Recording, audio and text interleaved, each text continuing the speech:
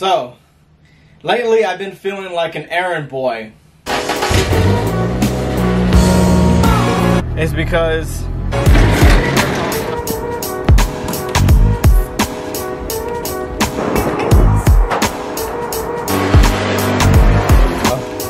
I've just been doing a bunch of other things that I need to take care of other than selling couches. And man, I want to get to it. I want to sell couches already. But yeah. But where I'm going right now, I'm about to meet up with the realtor. I just met with the realtor right now, and so yeah, I think so what I was trying to explain, I was asking the realtor, how much do you need to make on your LLC in order to buy a house?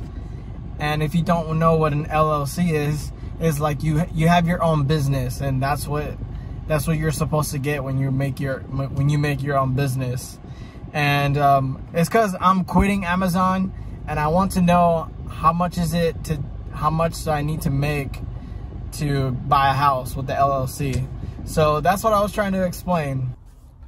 The reason why I asked that realtor that question is because when I move out my dad's house, I want to buy a house. I don't want to just move into an apartment.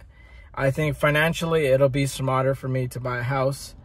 So yeah, back to the video. I just picked up my license plate and my sticker from my Ford Ranger. Let's go!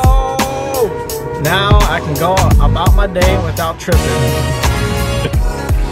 So my dad and I, we just met with the realtor to look at this house, and I think we might get it.